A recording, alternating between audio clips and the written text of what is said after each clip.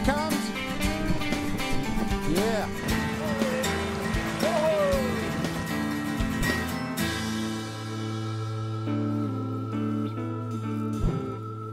Isn't it funny how a day pans out?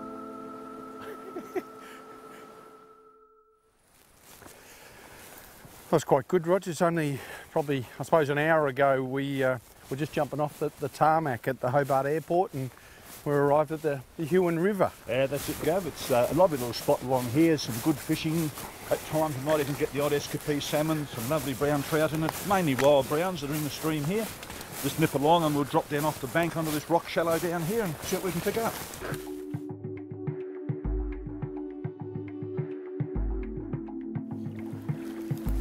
And what sort of insects? You just get some good hatches of your mayflies?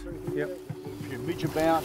This time of year, of course, coming into midsummer, we've got the grasshopper coming out during the day, and a bit late this season because of the wet spring and the early wet summer, but the numbers should be just magnificent. We've just had a few fish starting to take on the hopper, and as the day dries out, you'll see when we're walking through the paddocks, the hoppers will be moving quite magnificently. So I'm really looking forward to the afternoon to bring us onto some hoppers on the small water.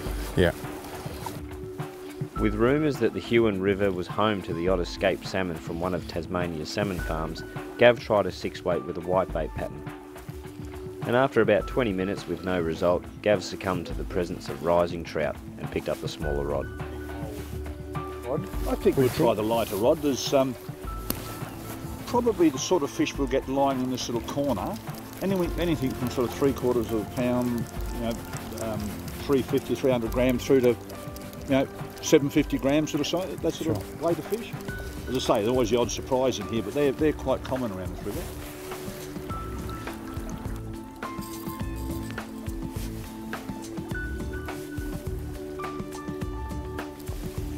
Come up with that one, and maybe a metre or two to the left this time. There's another nice little rock hole out there. That's it, very nice.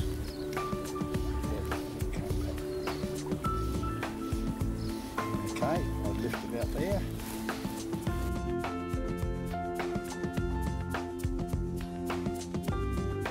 Yes, you're on. Ooh, stick. So it's just it's wrapped around there. I better get that off there. Isn't that amazing?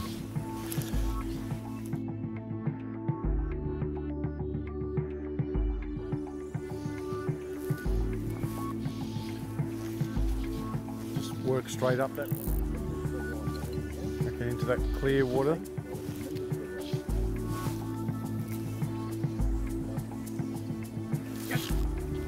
Good.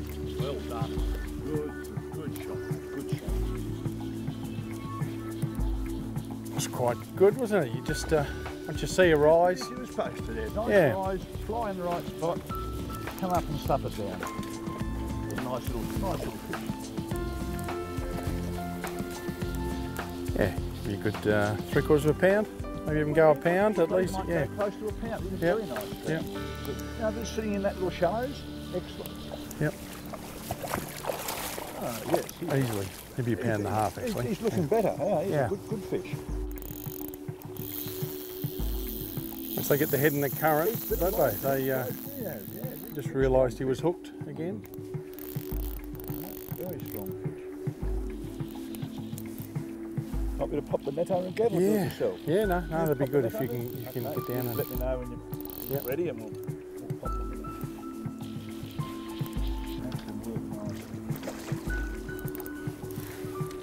Well, I think you can get a much better presentation with a very light rod like that, can't you? You so can.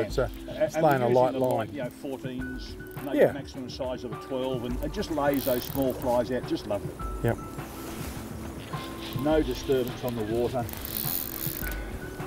And you can see on days like today with the sun out and the clarity of the water, you need that excellent presentation. The thing that I very much say myself, it's presentation first, other things follow. You can't prevent the fly well, you're putting yourself under a lot of pressure.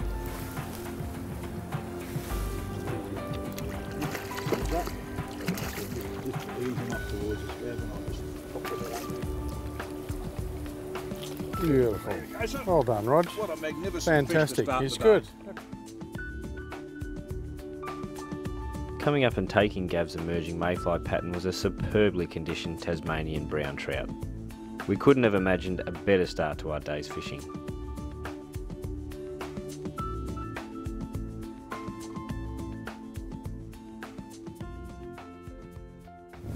Well, that was good, Rog. Got a 7 o'clock flight from Melbourne, and here we are 10 o'clock on the Hue, and we've knocked over a fish that probably could have been close to 2 pounds. So that's not a bad start. It's just so close what we've got here, isn't it? It is. Yeah, it's fantastic, Gav. So it's and that was a lovely fish in any river around Tas. That was a very, very nice wild brown, just sitting here just off that current. Perfect. We'll just find another one up here. I think we will. Yeah.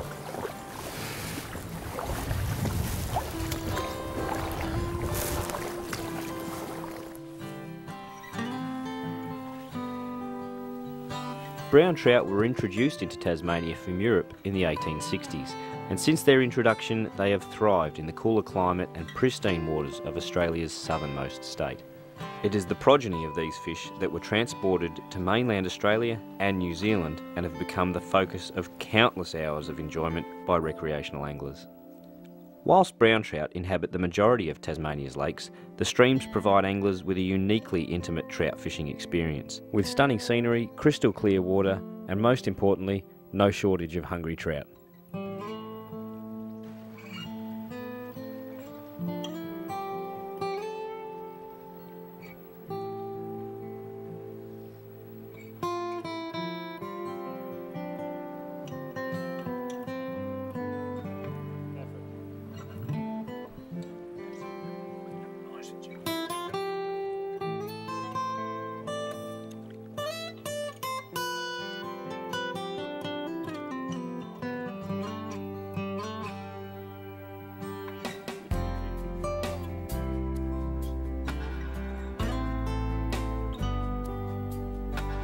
Roger Butler has been fishing in Tasmania's rivers and streams for over 40 years. Roger's passion for the Tasmanian fly fishing experience is ever present and contagious, and when spending time with him on the water, it is hard not to take some of that on board. Gav and Roger have been working together for many years, and this was a great opportunity for the two of them to spend some time on the water, something they spend most of their time helping other people to do.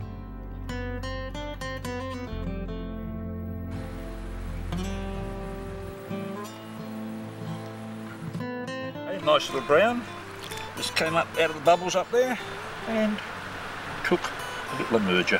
Perfect hook up. Okay? Just lay him into the, there he is, beautiful little fish.